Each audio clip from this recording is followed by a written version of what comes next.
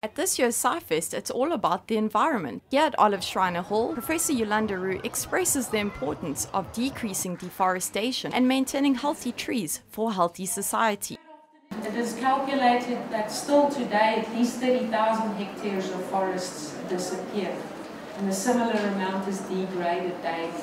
Professor Roux gives an extreme case of how deforestation impacts on society. Originally, Easter Island was covered in forests, but as the population on Easter Island grew and people needed more and more trees to build houses, they indiscriminately cut down trees to make place for planting other agricultural crops, and the trees disappeared. That led to erosion in the rain because no more trees to bind the soil. Eventually they had no more trees to build houses. They had no more trees to build their boats. And thus their agriculture started failing. They couldn't go fishing as efficiently anymore, and the population started starving. And eventually that population turned to cannibalism. While this example doesn't pertain to our current situation in South Africa, it illustrates the crucial need for botanical conservation on a global scale. There are also other threats to tree health and the continued survival of trees.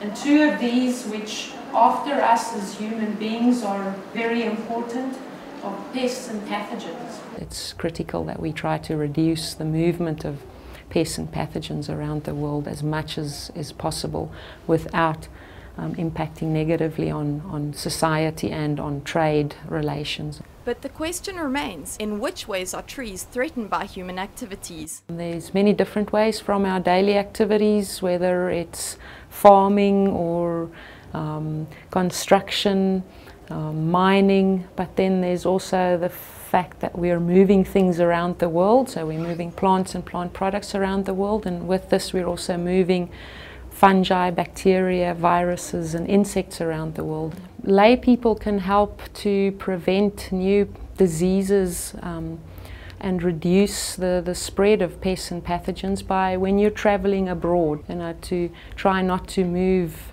plant material around. Think twice about bringing seeds and flowers and things back into South Africa. Be kind to trees and not hurt them.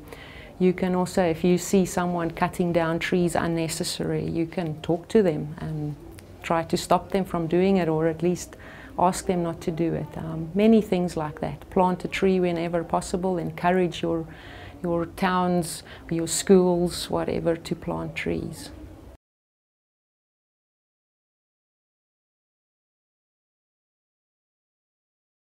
Candy flip.